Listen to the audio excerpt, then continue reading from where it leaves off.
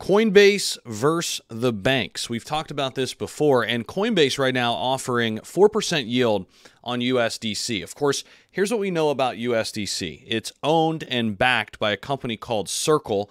USDC is the premier stablecoin option for any and all Coinbase users, and we know a little bit more about its reserves than we do the only other stablecoin that's higher by market cap than USDC. Of course, that's Tether. There's been a lot of things said about Tether in the past. Is it legit or is it not, right? That's really the big dilemma. And we don't know for sure if, there's actually backing where they say there is.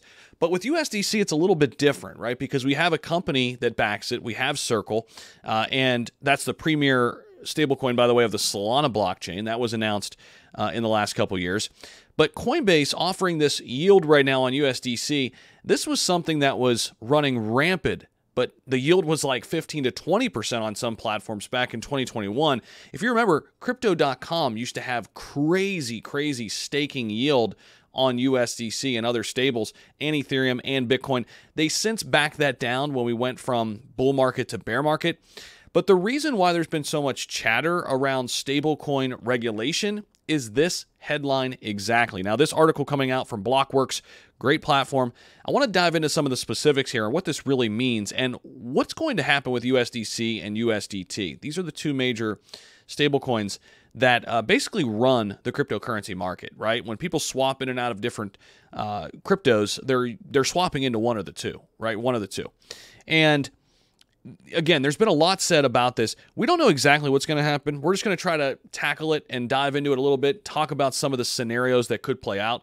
And I thought Blockworks did a really good job kind of breaking this down. So Coinbase said Wednesday that Coinbase Advanced, which is its trading platform aimed at more sophisticated traders, basically traders who are trading a lot more money, they're going to be offering them up to 4% rewards on USDC when they hold it on Coinbase or on any USDC basically used in open orders. Right now, I think it's around 2.5% to any Coinbase user. Coinbase launched 4% rewards on USDC for all Coinbase customers on June 15th. Ooh, I checked that. They actually, okay, I didn't even know that. They changed it up.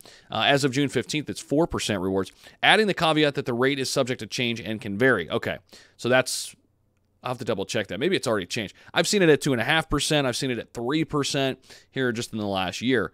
But it doesn't really change anything. The bigger story here is, why keep your money in a bank when you can get it in USDC and earn more for your money? If your money's sitting idle, don't you want that money earning the most it possibly could? That's why people used high yielding platforms. Now, some of those platforms went under. Take Celsius, for example. That did not go as planned, right? So you have to be careful with what platform you're using. Obviously Coinbase has been around. It's a publicly traded company, and it's a little bit different. But according to the FAQ article, Coinbase doesn't lend out the USDC in its customers' accounts, claiming it has no rights to use those funds, meaning they're not lending you that crypto. There's an actual backing one-to-one. It says USDC Rewards is a loyalty program that's funded with Coinbase own funds. Again, one-to-one reserve backing. The program is designed to incentivize more of our customers, they say, to use Coinbase services to store their USDC. Smart business move, by the way. The 4% yield offering is significant because it rivals what major banks give in terms of APY for their high-yield savings accounts. Okay, I currently have a high-yield savings account, and I think mine is right around 3.8%, something like that, right? Apple's savings account, which launched in April, and it's tied to its credit card, offers 4.15% APY. There's a reason. You see the trend here? Apple and USDC, they're coming in right above what the banks will offer. And according to Bankrate, which tracks and rates financial products, there are a handful of savings accounts that have actually surpassed Coinbase's 4%. Capital One has an account like that, like Apple, offering, again, 4.15%. Coinbase Lend, a program that faced a lot of regulatory hurdles, was ultimately abandoned due to threats of legal action by the SEC, had initially planned to offer traders a 4% APY on USDC as a reward as well. Although the program was announced in 2021, it was later then canceled. So Lend, unlike what Coinbase is offering now, would have loaned out your USDC in customer accounts. That's different, right? Then you're just betting that they'll have your money when you want it, right? No guarantee, especially when we hit tumultuous times like we did last year. And if you're a borrower, well, there's no guarantees. That's really not your money, right? If users had chose to participate in the program, this old program, there was a potential risk that their funds would no longer be held under Coinbase's custody. And at some point, when you go to cash out, you're not going to get the money that you say you should. This is a wholly separate offering, though, from Lend, as USDC holders on Coinbase receive these rewards simply for holding USDC in their accounts. And again, what makes this different is there's a one-to-one backing. I just think it's interesting and fascinating to kind of see both Apple and Coinbase kind of rivaling these big banks. It's going to be really interesting to see what governments come in and say or do about this, and just how these issues are tackled in the upcoming months and years. Hopefully months. Hopefully we can figure it out sooner rather than later. But we'll be keeping tabs on it.